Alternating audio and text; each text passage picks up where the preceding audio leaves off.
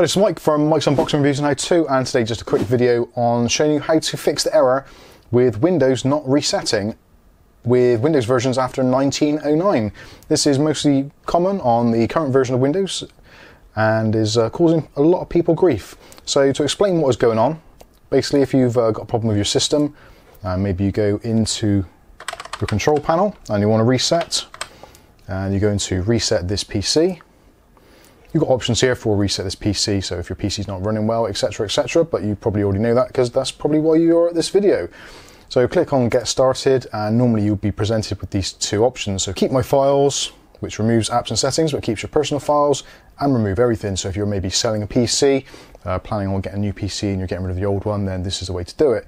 So normally you'd choose one of these, click next, and you'll go through, do a couple of reboots, and you get to a point where it says this reset cannot be processed, or there is a file error or something along those lines, but it means you've wasted like 15-20 minutes of your time. So a lot easier thing to do, and I actually recommend doing this all the time. Before you're planning doing anything like this or anything with Windows, like refresh installs, all that kind of stuff, is to make sure that the actual Windows image you've got on your PC is clean. So in order to do that, what we're going to need to do is open up a command prompt, and if you right click and choose run as administrator, because we do need to run it as administrator. At this point you'll get the Windows command processor come up, but you might not see that because I'm using OBS to quickly record this.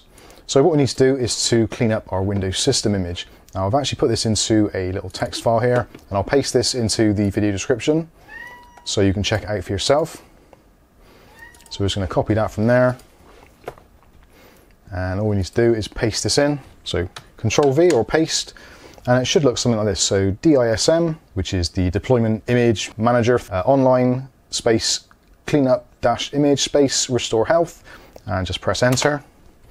And then basically what this will do is it will use your system, it will check with the Microsoft servers, and also check with your own existing image on the disk, and just make sure that they both match each other. This takes a little while, maybe 5-10 minutes depending on the speed of your PC, but certainly doing this first before you do your reset is much more beneficial than trying to do the reset, then for some reason it either failing halfway and leaving you with kind of random orphan files on your hard drive, which it just makes more and more mess. So this is a much easier and quicker way of doing it, and I definitely suggest you do this every time you do anything with your system. Again, resets, reinstalls, all that kind of stuff is really worth doing. And the actual image does get corrupted very easily, especially with Windows updates, that kind of thing. So yeah, maybe worth bookmarking this one for a later date. So we're going to let that carry on and do its thing, and then we'll come back when it's done. So there we go, that only took literally about 3 or 4 minutes, very quick on my little Ryzen 3 3100 system. So obviously depending on the speed of your system, you may find it takes longer. But we've come to the end, it's got to 100%, and it says now the restore operation completed successfully. And the operation completed successfully. So that's it, and we've gone back to our command prompt. So what we can do now is type in exit, hit enter.